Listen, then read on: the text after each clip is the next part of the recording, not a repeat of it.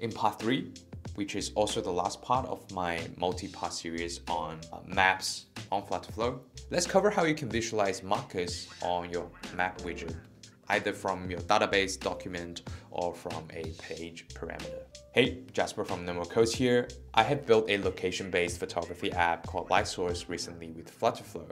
And here is everything I've learned about maps on Flutterflow. This will be the last part of this series. I'll be showing my learnings by using my own app, LIGHTSOURCE, as a demo. Now, let's get right into it. Let's talk about single markers first. Both Static Map from Mapbox and Google Map offer the ability to visualize a single marker. If you want to visualize one single marker that does not need to change based on users' input, the most straightforward way is to use Mapbox and just input the lat and longitude in the static map.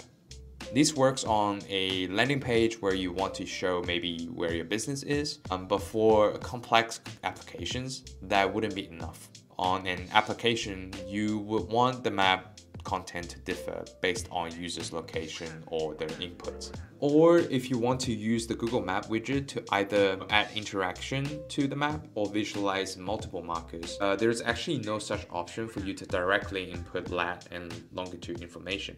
So you will want to use variables to dynamically configure the map content. There are two ways that you can get the variables set up. The first option is to use a variable that does not need a backend query. This includes something like a place picker value, which changes the marker based on users' input in the place picker. The current device location, which changes based on where users is using your app if they give permission. One important thing to know for Google Map is that you have to use lat long as the marker type, otherwise the place picker value would not work. Because if you pick document type, the widget will expect to get something off a backend query, not a variable that's available right away. Another way to visualize the marker with the variable is by defining a page parameter, which can receive information from other pages. An example is something I covered in part 2, where I would pass the map center lat long info from the map page to the create page, so users can create a new post without the need to pick a location. Alright, but what if you want to visualize markers from information stored in your database? For instance, on LIGHTSOURCE, every photo uploaded to the database will have a photo location field that stores the associated lat long information about that photo. How can I visualize my photos as markers on the map?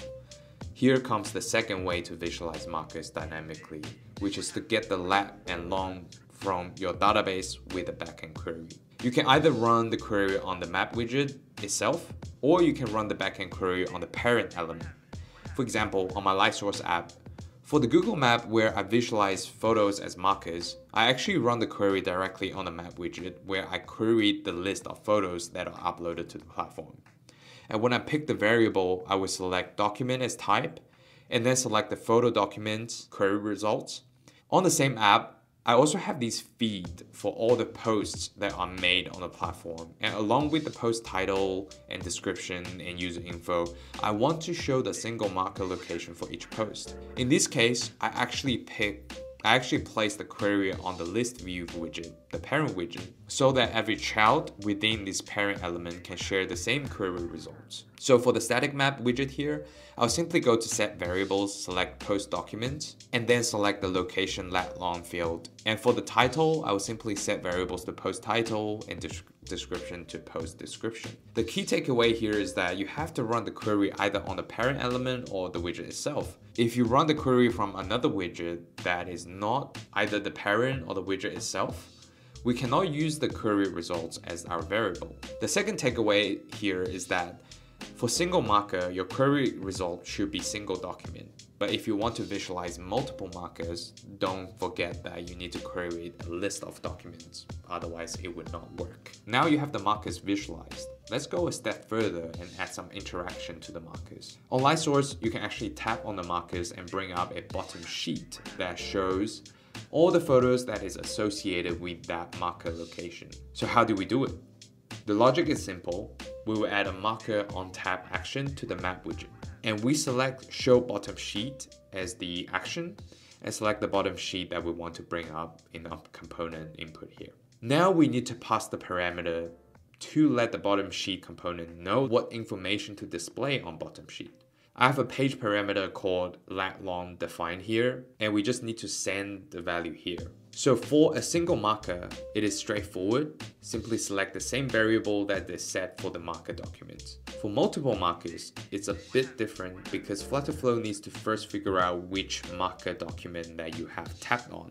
So you have to choose marker document here and select the lat_long field associated with this marker document.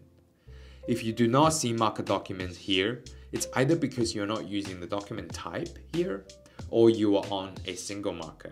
These are two important things to get right before you could even see the marker document show up here. And there you have it. This is how you can visualize markers and also add on tab interactions to it. This is the last part of my everything I learned about maps on Flutterflow series. For now, hopefully I can expand my knowledge and probably use some PubDev widget that is not natively offered by Flutterflow. I will continue building my app on Flutterflow and share my learnings. So if you want to follow my journey and if you find my video useful, consider subscribing.